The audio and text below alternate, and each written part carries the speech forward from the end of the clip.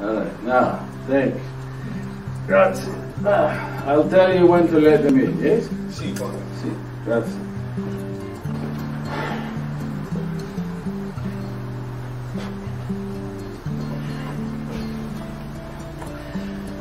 Dear Lord, let me experience your suffering on the cross. And let me experience the love in your heart which allowed you to endure the cross. Dear Lord, what's the noise? Is someone here? No, you cannot. It's not fair. Are you here? Yes. Yes. You're here. Yes. He let you in. Yes. They don't listen to you. I did not want you to see me like this. No, excuse me. I'm so sorry. I did not want you to see me like this. For the last 2-3 years, my eyes have been so bad. The pain, the light. Every time in the light, it hurts, the pain. So I have to cover them or be in the dark space. Are you there? Yes. Yeah, wave your hands. Yes, I can see you now. Yes, yes, yes. I'm so sorry. I did not want you to see me like this. I'm Francesco. They call me Father Francesco. Sometimes they call me Brother Francesco. Sometimes they say, you poverello, the poor man, yes? But you know what I call myself? The new crazy man from Assisi. Yes, because no, I say the new because there had to be a crazy man before me, yes? Yeah. But I tell you about my eyes. My eyes, since I come back from Egypt, they have been so bad, the pain. That originally I learned from St. Paul. Do you know St. Paul? Do you read the Bible? Yes. 2 of you, yes, that is very good. Yes. When you read the Bible, you learn about St. Paul. He had a thorn. Do you know this? Yes. And the thorn was so painful. He prayed to God. He said, God, take away the pain. But then when God did not take away the pain, he prayed to God that he might keep it. He said, then, when I feel the pain, I will think of you. I will remember the pain and suffering you suffered for me on the cross. So I did what Paul did. I prayed to God, take away the pain in my eyes. Dear God, take away. But when he did not, I prayed to God that I could keep it. So I would be reminded of his pain, his suffering for me. Yes? But my brothers, they did not care what I pray. So they take me to the physician. And the physician, he cauterized it, burned, yes, from my eye to my jaw. And then, when that did not get rid of the pain, they took the needles and they punctured both of my eardrums. Yes. And I said to them, you're hurting me more. Yeah. And they say, well, they are just practicing the medicine. I said, well, they should practice on someone other than me, yes? I am so pleased. My brothers did not want me to meet with you. They think I am too tired. But I want to. This may be my last assembly, but I am so pleased that God has brought us together today. Yes? Yes. Whenever I think of my eyes, I always think of Brother Leo. Do you know Brother Leo? Yeah, he is a friend of mine from the time we were living in sin. And that I remember one time he came to me. He said, Francesco, I want to meet a girl. He said, you know all the girls.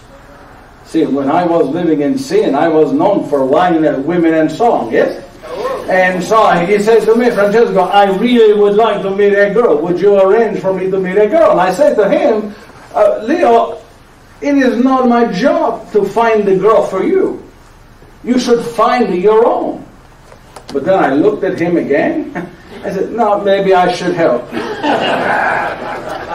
So I said to him, I said, Leo, I have someone for you. And he said, oh, Francesco, that's good. Yes, it is. Would you tell me about her, Francesco? I said, well, she don't look so good. But she's very, very nice. And Leo said to me, well, Francesco, I will trust you, yes. And so I arranged for them to meet. And after they met, the next day, Leo comes to me. He's all angry. He said, Francesco, what on earth were you thinking? He said, I am walking with this girl, and she walks into a wall. I walk her with, she falls down onto the ground. I pick her up, we walk further, she trips on the stone. And he says, this girl, Francesco, is blind. And I said, well, I told you she don't look so good. You like Francesco's humor, yes? Well, I am known for humor.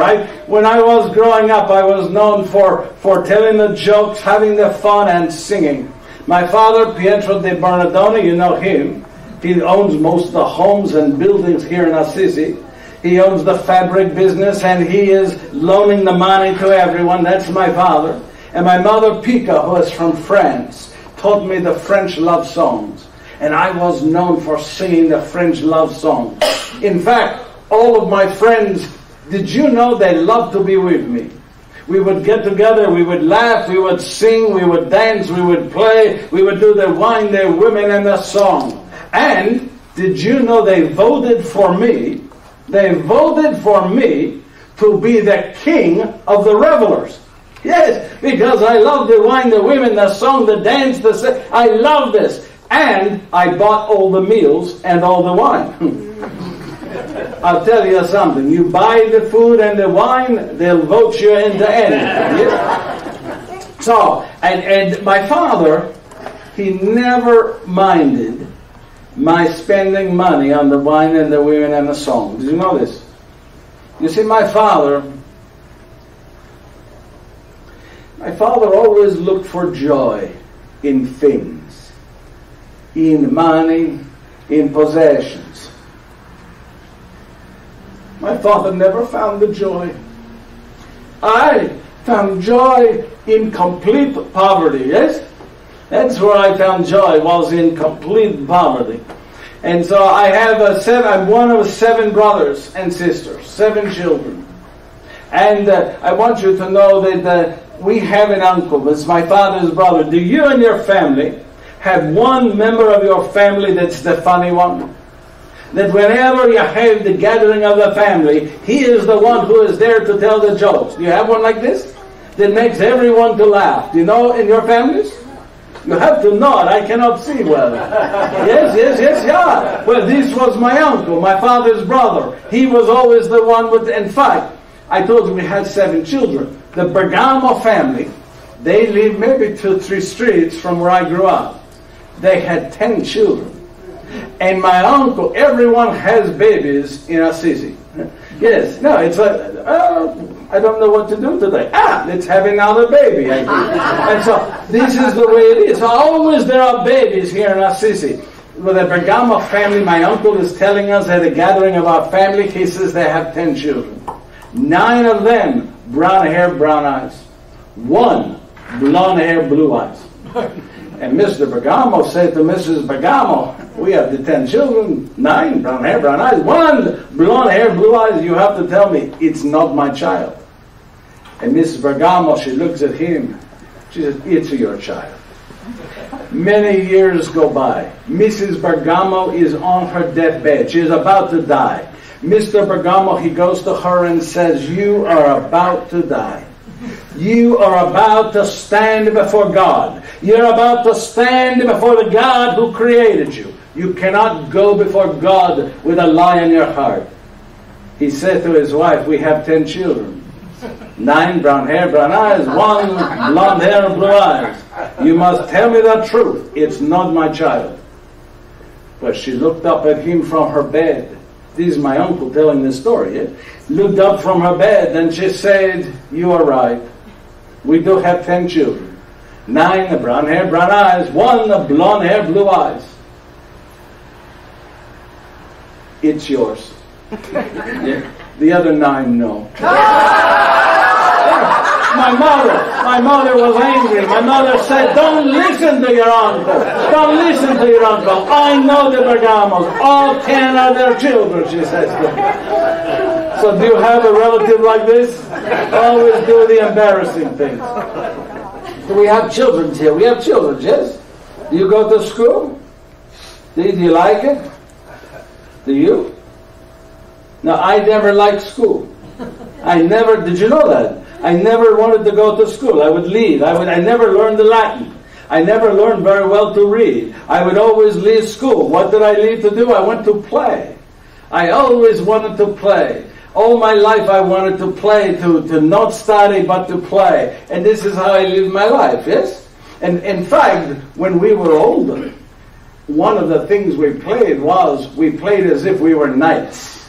We played as if we were one of the knights of the Round Table, or one of the Charlemagne's paladins. We were always one of the knights. And I will get up and I will show you. I must tell you this.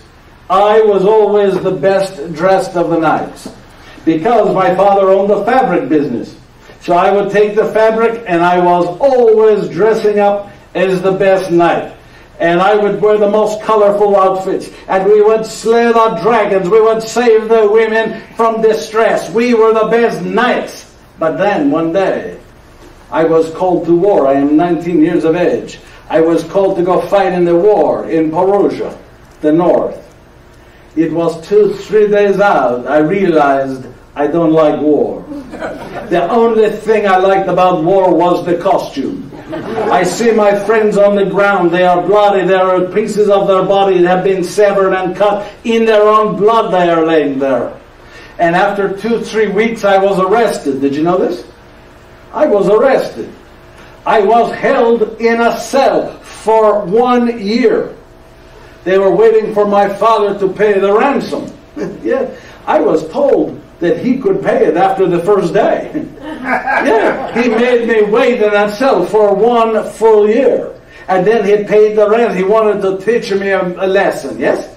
Well, I learned something. I learned I don't like war. I don't ever want to go to war again. And I learned that I get sick when I am locked up in a small room. I developed the very bad for 1 year after I was in bed and I was sick. Well, the next time I was called to war was maybe 2 years later.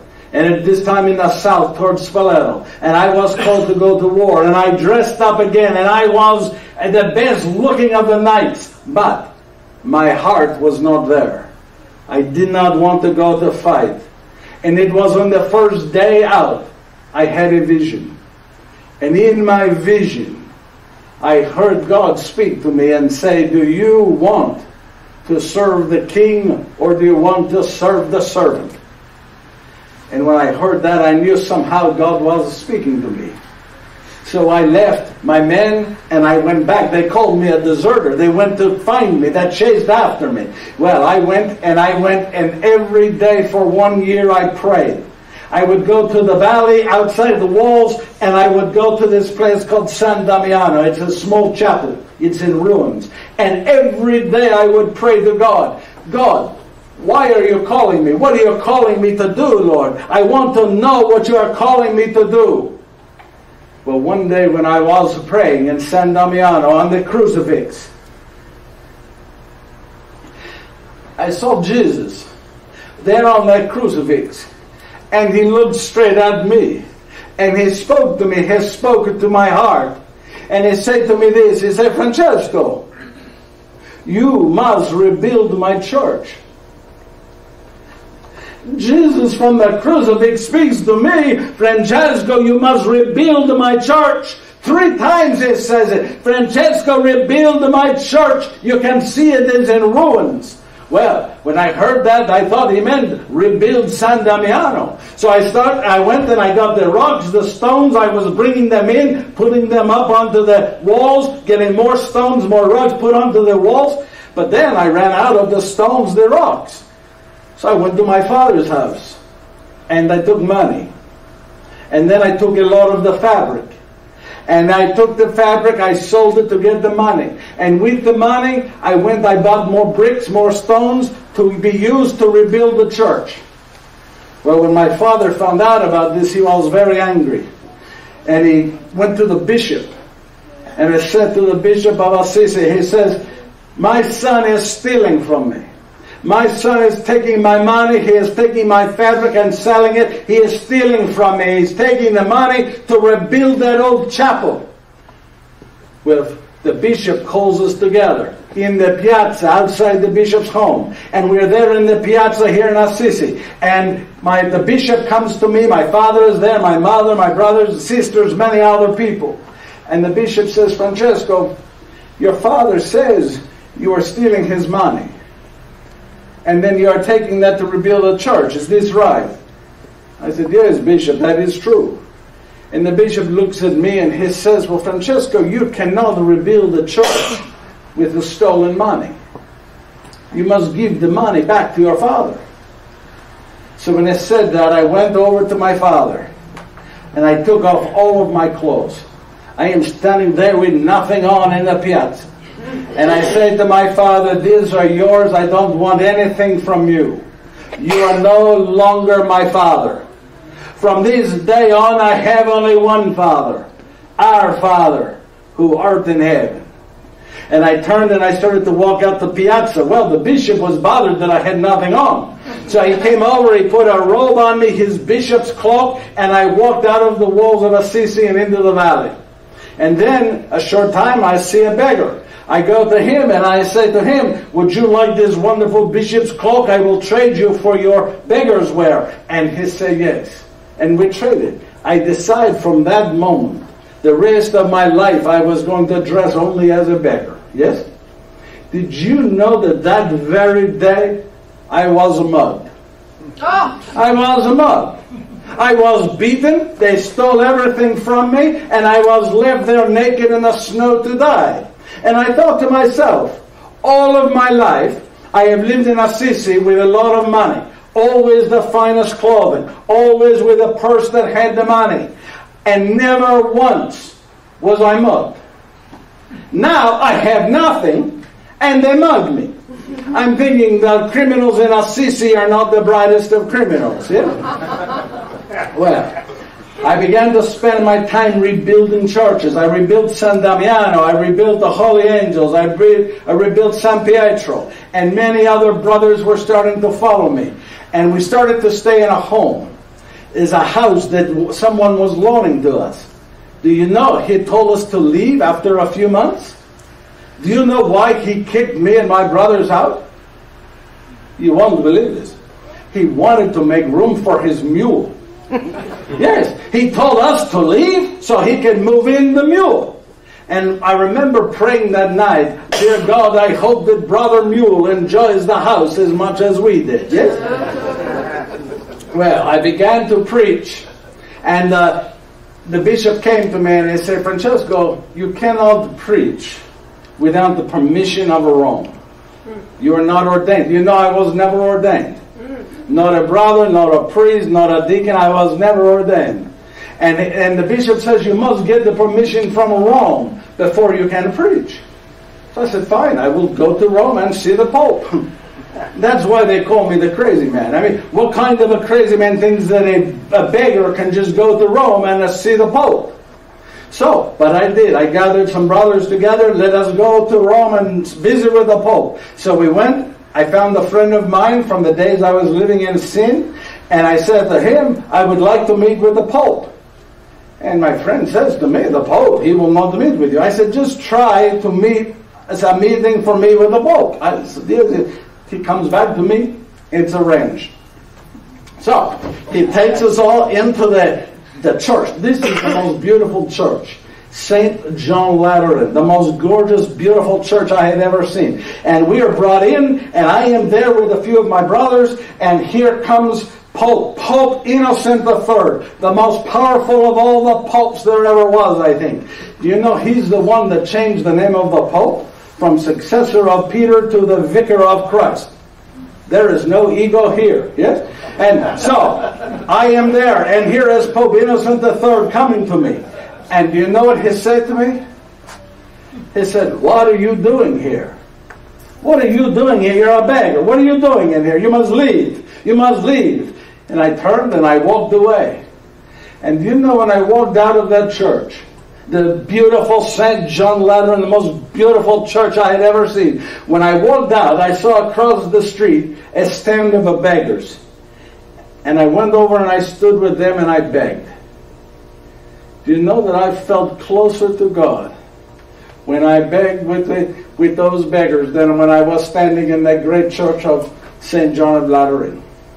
Well, the next day we were preparing to go back to Assisi. And my friend came to me and he says, you cannot leave yet. The Holy Father, he wants to meet with you. I said, yes, I heard that yesterday. No, he said he really wants to meet with you. And I looked up and I said, there is a God. So we went back into the church of St. John Lateran, and right in front of us was Pope Innocent III. And he came right to me and he looked me into the eyes and he said, I am so sorry I sent you away yesterday. The Pope says to me, last night I had a vision. And in my vision I saw you, Francesco. I saw a beggar. And the beggar was holding up the church. You, Francesco, are that beggar. I say, Holy Father, all we want to do is preach and teach the world of Jesus. So, he gave us permission to preach. Yeah. And then he gave me the haircut. What do you think? You know why it is this shape? Most people don't know. Would anyone like to know? Yes. It is to represent the crown of thorns that Jesus wore. So that when people would see us, they would think of Jesus with that crown of thorns, and we would remind ourselves each day that we are wearing the thorns of Jesus, yes? Well, we went back to Assisi and we would preach. And I found I was not that good at it. So I went to Bishop Guido and I said, Bishop, I said, can you teach me how to be a better preacher? And he said to me, well, I will tell you what I told an older priest who came to ask the same question. An old priest comes to me, the bishop says, and he said, how can I preach better? And I told him, I'll tell you what I do. And the bishop says, I told the old priest, I first go up to the pulpit and I say, friends, I've got a secret. I'm not afraid of my secret. He says, I'm in love with a beautiful woman, Mary, the Mother of God. And the bishop says to me, the old priest was so happy. He said, yes, Bishop, you start with a story. Yeah, wonderful. So the bishop tells me, the old priest goes back to his church. And he goes up to the pulpit on the first Sunday back. And he says, friends, he says, the bishop has a secret. The bishop's not afraid of his secret. The bishop's in love with a beautiful woman. But for the life of me, I cannot remember her name. It's like the humor of Francesco. Well, we would preach to anyone who would listen about Jesus. And we wanted to know, and I wanted people to know who Jesus was. And one day I was on the outside and there was a rabbit. And I saw a dog see the rabbit. Do you ever notice when a dog sees a rabbit? Yes, the ears, they go up, yes? The tail, it wags. And then the dog starts to chase after the rabbit, yes? Yeah? And if there are other dogs, they hear this. They started to bark, and they start to, pretty soon you could have 6, 7, 8 dogs all chasing after Brother Rabbit. Am I right? Yeah. Yes. But what is interesting, the first dogs to quit and go home were the last ones to join in. And the second to the last. Do you know which dog remains? The first. The first. Do you know why? It's the only one that actually saw the rabbit. All the rest of them just got tied up and caught up in the excitement. You say you believe in Jesus, yes? Yeah. Do you really know Jesus in your heart? Do you see Him in your life? Do you live your life for Him? You see, I had a conversion. I lived in sin and then I was changed. Paul had his Damascus experience. Some people think you have one moment that changes everything, yes? For me, I had many moments. Do you know the story of the woman at the well? Jesus comes to her when she is all alone. She is all alone because she is trying to avoid everyone else, yes? And Jesus begins to talk to her. And first she sees Jesus as what? A foreigner. You're not from around here, she says to him. And then they talk longer. And then she sees that he is very polite to her, and most people are not. So she calls him a gentleman.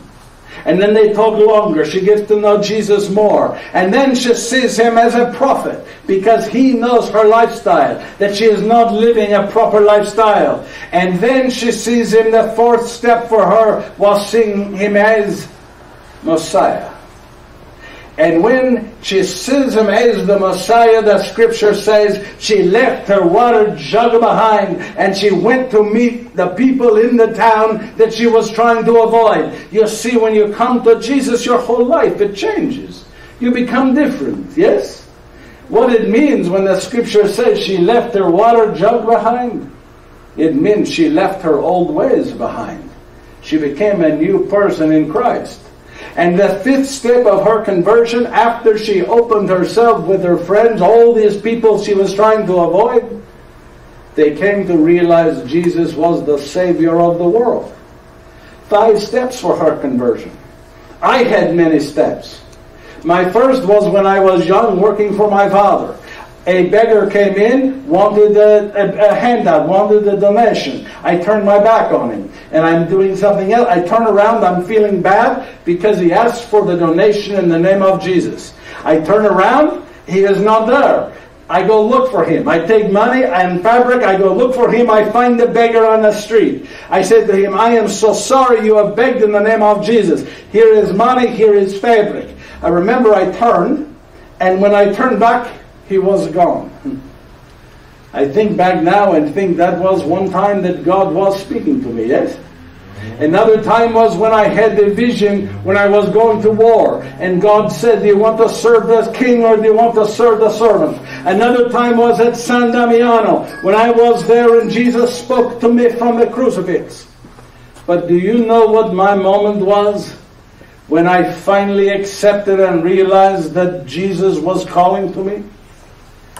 One day I was in the valley, and in the valley there were lepers. And you know how the lepers, when they are around, they have to hit the sticks together or ring the bell, so you know they are there, yes? All of my life I hate lepers. I could not stand to even think of them. And when I heard the sticks or the bell, I would run. I would run streets away to avoid them. They made me sick to my stomach to even think of the lepers. But this day, I was in the valley, I heard of sticks, and for some reason I was moved to go to them. And I walked straight to the beggars, or the lepers, and instead of being sick, I saw their faces and I saw Jesus in their faces. And you know, I embraced them and I did mercy unto them. And that very moment I knew that I was changed. I was a new person, a new creature in Christ. Yes? So, more and more men were coming together to follow in my footsteps to help me build the churches. And so I formed what you call an order, yes? Do you know what I named it? Franciscans. Do I look like the person with an ego would name it after myself? No. No. I know most people that think that. But no, do you know, no one knows what I named it? No. I named it the Friars Minor. You see, in our day, there are 2 kinds of people. Mayores, minores. Mayores, the ones with everything. They have the money, the property. My father was mayores, yeah? And then the minores have nothing. And friar, from the French, frère, means brother. So I named us friars, the brothers with nothing. That's what I named us. And so more and more people were coming to join the order. And I was telling them we have the rules. And the rules are we will live in poverty, we will live in chastity, we will live in obedience. We are going to live by these rules as we come together. And I heard the preaching on the Feast of St. Matthew. It said that Jesus says that we are to go out 2 by 2 with no sandal, no walking stick, and 1 cloak, and no money. And Jesus was sending us as the sheep unto the wolves. And I decide I am going to live my life as Jesus has asked us to do. And then I heard the Bible story of the rich man who goes to Jesus, say, how do I get to heaven? And Jesus said to him, well, you must follow the commandments. And the rich man says, well, I do that. He says, well, then you must do this. He said, I do that. He said, then you must do that. I do that. And then Jesus said this to him, you must sell everything you have and come and follow me. And the scripture says the rich man turned away sad and left. I wanted to be like the man Jesus calls who said, I will give away everything and I will follow you. That's what I decided. So, there is a crusade I'm hearing about in Egypt. So I go to my fellow brothers. Now there are 12 or 15,000 of us at this point. And I go to my brothers, I say, I'd like to go to the crusade in Egypt. You see, I decide I don't want to go to war. I now want to be a crusader for Jesus. Do you know what crusader means? It means cross-bearer. So I took the chalk and I drew a cross on the back of my beggar's clothing. And I decide I'm going to go to Egypt. So I go to my brothers, they say no. So I go to the bishop, I say, Bishop, I'd like to go to the crusade in Egypt. He said to me, no. So I went. Yes, obedience, I have a problem with that one. Yes. Now when I arrived in Egypt, there was a ceasefire. And in my mind and heart, that was God's way of saying, it is time for you to go to meet with the Muslims. So I walked with a fellow brother across the enemy lines and into the enemy territory. We were captured, we were beaten. And they kept saying to me, why are you here? Are you a spy? And I said, no, I am here to meet with the leader. I am here to meet with the Sultan Malik al-Kamil, the leader of all the Muslims. And do you know, praise be to God, they took me to him. And the Sultan looks at me and said, why would you risk your life? And I say to him, because I want to tell you about Jesus. And he looked at me, the head of all the Muslims, the leader of the army, looks at me and he says, we know about Jesus. Did you know this? He said to me that Jesus is in the Quran. And I said to him, what is the Quran? Well, I don't know. And he said, it is their Bible. It is their book that teaches them how to live. I said, you are telling me that Jesus, my Jesus, is in your Quran? And he said, yes. I said, is it the same Jesus? And he said, yes. I said, it's the Jesus who is the son of Joseph and Mary? He said, yes. I said, then you better know who this Jesus is. And he said to me, he's not only in the Quran, but it is Jesus, not Muhammad. It is Jesus who sits on the right hand of God on Judgment Day. I was surprised by this. So I said to the Sultan, are you telling me that on Judgment Day, the day you are standing before God, you are going to be judged by Jesus? And he said, yes. I said, then you better listen to me so I can tell you who Jesus is. Because you said Jesus is not a Jesus, a God of war. He is a God of peace. He said, blessed are the peacemakers, for they shall be called the children of God. And we talked for 2 or 3 days, and I kept talking about Jesus. He would ask questions, he would teach me, back and forth. Well, at the end of those 2 days, he said to me this. He said, Francesco, you have not made a Christian this day, but you have made a friend. And he gave me a gift. Well, he didn't give it, I took it, but he didn't mind, I think. This, have you seen this? This is a Russian or a Muslim prayer horn. This is a prayer horn. The Muslim people would blow this many times during the day to call the people to prayer. Have you heard of this? Yes, they blow, they go on. So I decide, we Christians, we need to pray.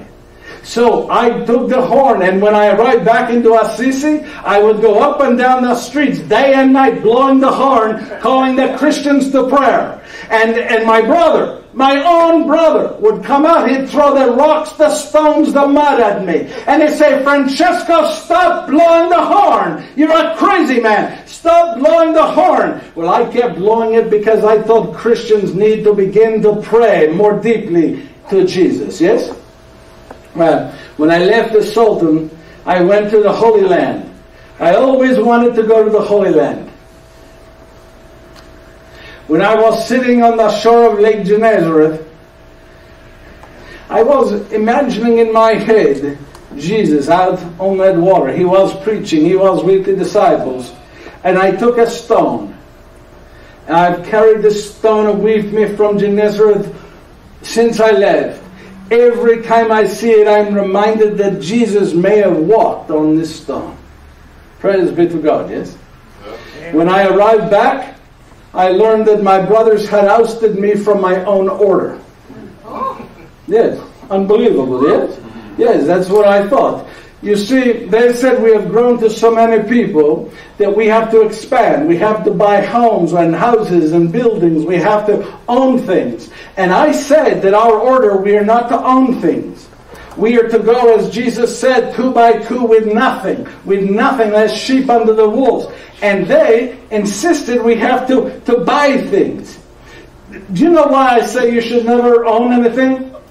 A brother came to me and he said, Francesco, I would like my own Bible. And I said to him, no, you don't. And he said, no, Francesco, I would like... See, this Bible is not even mine. I borrowed it. I may give it back. I said to my brother, when you have a possession, it begins to possess you. You loan your Bible, you loan your book. It's not long, you start wondering, when am I going to get it back? And your focus is more on the possession than it is on God. And so I would say you cannot have the possessions. Well, they were angry at me for this, and they say, you don't understand, Francesco, how much money it takes to keep you so poor, they say to me. Yes, can you imagine this? The Vatican said I had to write rules for the order. So I wrote rules I called the rules of 1221. And in my rules, they were very strict. The Vatican, they rejected my rules. So I wrote the rules of 1223. And they were accepted. I must tell you, I accept the rules of 1223, but I embrace the rules of 1221.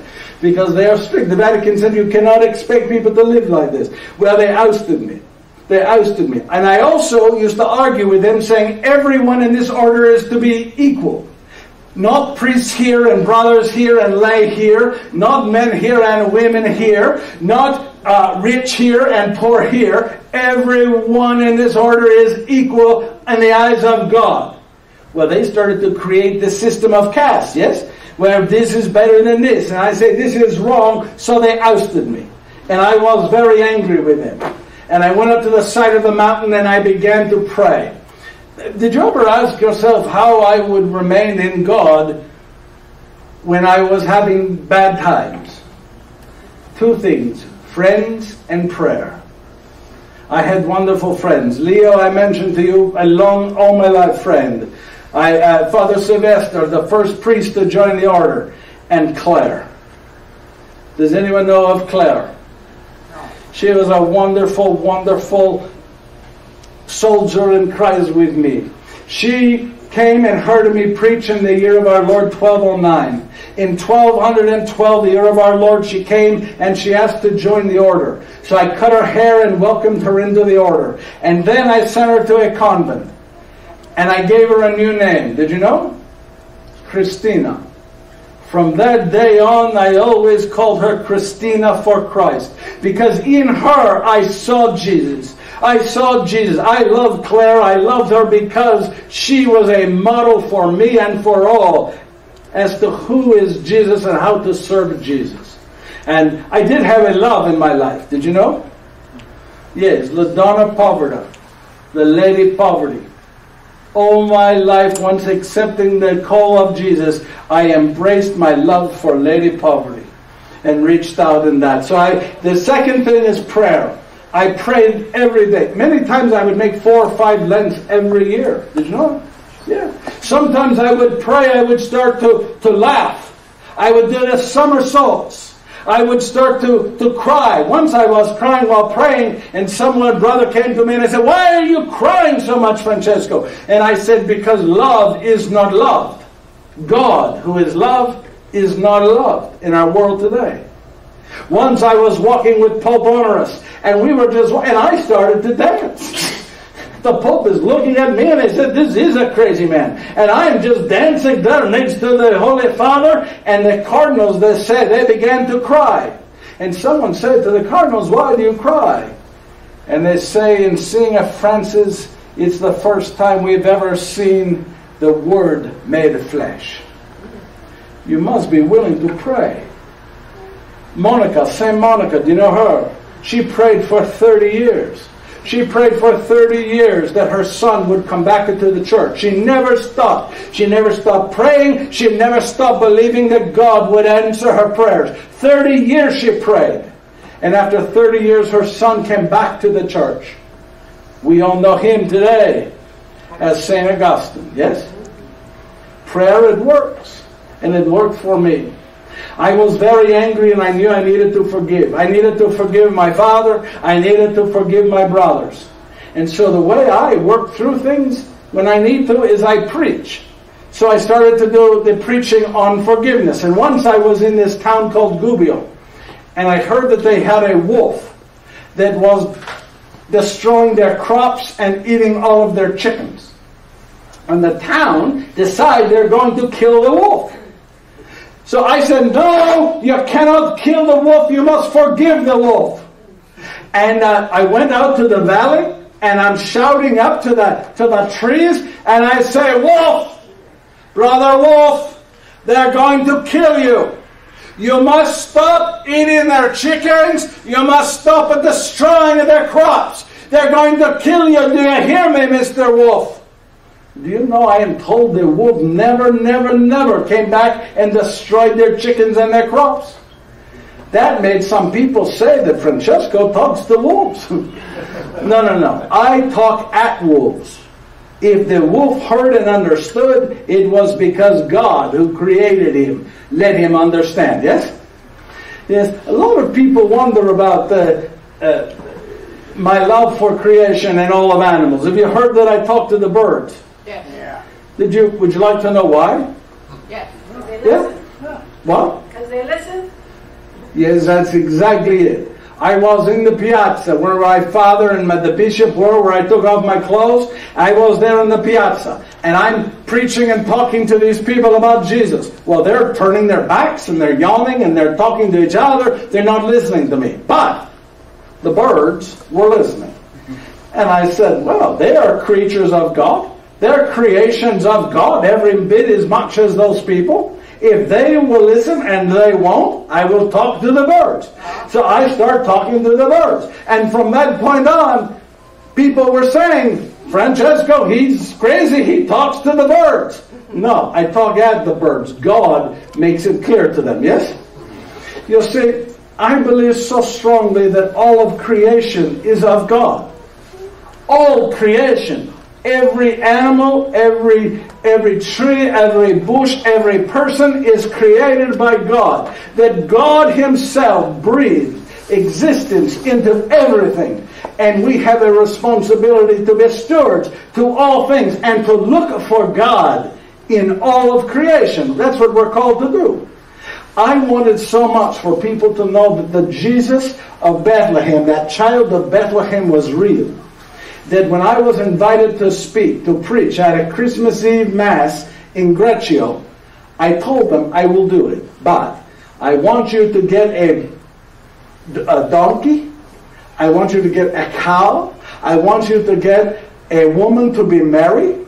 I want you to get a man to be Joseph. I want you to find a newborn baby. I told you there are always newborn babies. I said, get a newborn baby, and I will tell the story of that child of Bethlehem so it is real. Because I wanted people to know this child, yes?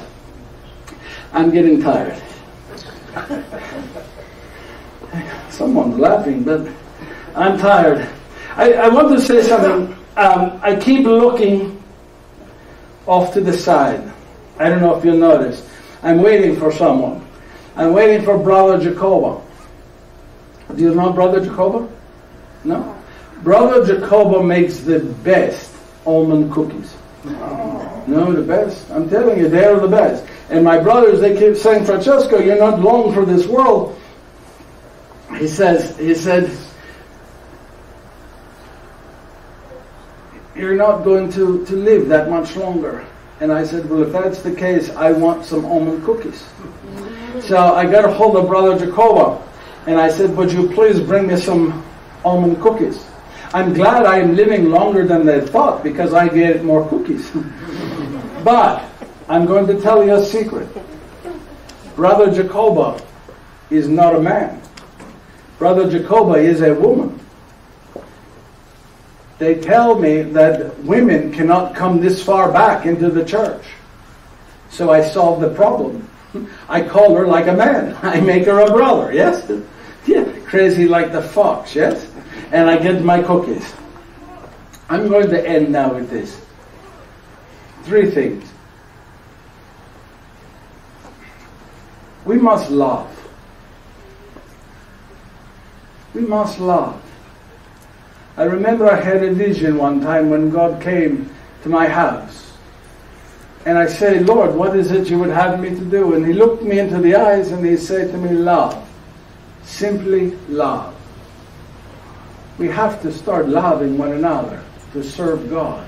And the only way we can love God and serve God is by serving each other, yes? Jesus said to Peter, do you love me? Tend my sheep, feed my lambs, feed my sheep. He is saying that if you love me, you must be there for each other. We must love one another. Stop fighting with each other. Stop fighting with your family. Stop fighting with your friends. Love. Look for ways to love. Second, this. It's peace. Peace. Find peace in your world. Be an instrument of peace for those around you. Be peace to others and have peace experience in your own life. We are called by God, as I say to the Sultan, to be peacemakers. Blessed are the peacemakers, Jesus said. Let us go and look for peace in our lives. And the last is joy. People say to me, Francesco, why are you so filled with joy? And I said, because I'm so filled with Jesus. I never understood the Christians, they walk around with a frown. And they're all so dour, and they don't have a smile on their face. And I say to them and to myself, how can you have Jesus in your heart and not have joy coming out? Joy is what we're called to have in our life. That's why I have, even when I am ill, I have so much energy. Now I'm at the end of my life, they tell me. I have malaria, I have leprosy, I have picked out. I have this pain in my eyes that's so bad that I can hardly take it. And I remember praying to God and saying to God, why am I experiencing all of this pain? Have I done something wrong to you? Have I failed you? Was I not a good and a faithful servant? And while I was praying, I felt the hand of God touch me. And as it touched me, when He moved away, I had the marks of Christ all over my body, my hands, my feet, and my feet and my side and my hands. And these marks of Jesus were God's way of saying, you have been a good and faithful servant, Francesco. You have lived your life in accordance with my call. I'm going to end with the same prayer I began. It's a prayer that I wrote and I pray every day. And I would like to teach it to you. It's short. Dear Lord, let me experience your suffering on the cross. And let me experience the love in your heart, which allowed you to endure the cross. Dear Vakante, God be with you.